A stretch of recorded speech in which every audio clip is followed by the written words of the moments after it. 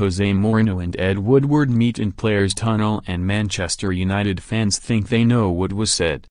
Jose Mourinho and Ed Woodward bumped into each other inside the players' tunnel following Manchester United's 2-1 win over Real Madrid on Tuesday night.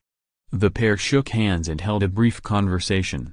The Red Devils boss has made no secret of his disappointment in his side's lack of transfer action this summer.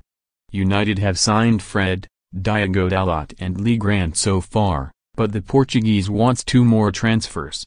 Mourinho's general demeanor has also been negative throughout preseason, with the 55-year-old grumbling about being short-staffed. Many of his stars are still on their post-World Cup holidays.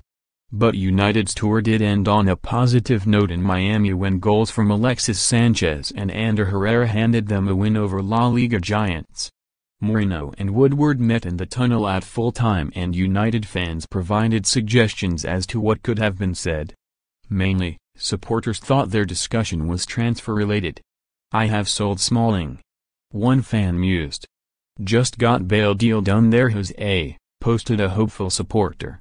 Another added, "We have received substantial amount for Paul Pogba from Juventus. I would like to know your view on it before I proceed." One fan tweeted, "So? No Martial?